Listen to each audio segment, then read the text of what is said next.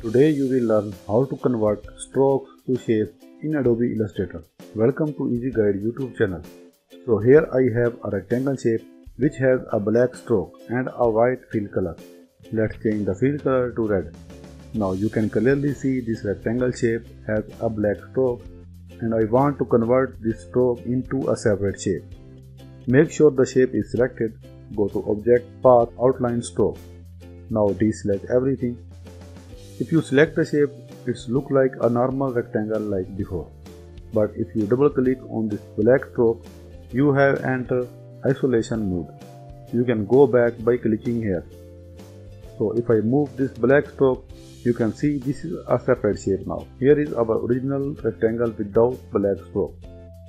So here is our shape converted from a stroke. Now go out of isolation mode by clicking this back option. This is a normal shape. You can fill color like a normal shape.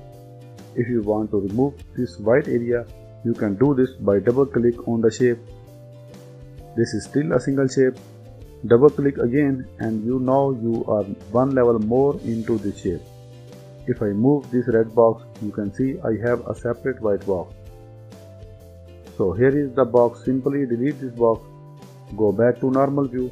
So here is our shape which is created by converting the stroke.